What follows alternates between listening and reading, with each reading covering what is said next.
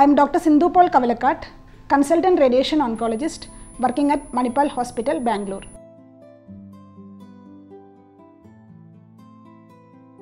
So, IMRT or intensity modulated radiation therapy is one of the most advanced forms of 3D CRT. In IMRT, each radiation beam is subdivided into hundreds of small beams which are known as beamlets. Intensity or strength of each of these beamlet can be modulated or modified by using various beam modifying devices known as multi-leaf collimators or MLCs.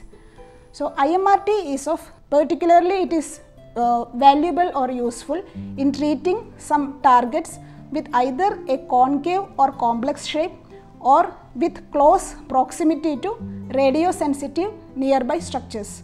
This technique is mainly useful in situations either we have to give a very high dose of radiation to the tumor or target, example carcinoma prostate or prostate cancer, or where we have to restrict dose to adjacent critical radiosensitive vital organs, example as in head and neck cancer, where the spinal cord will be coming in close proximity to the tumor or target.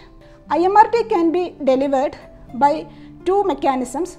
Either the MLCs can move and treat, this is known as a dynamic mode, also known as a sliding window mode, or MLCs will remain static, will acquire some specific shapes and treat, which is known as a static or segmented MLC technique. IMRT can also be used for intensity modulated arc treatment as well.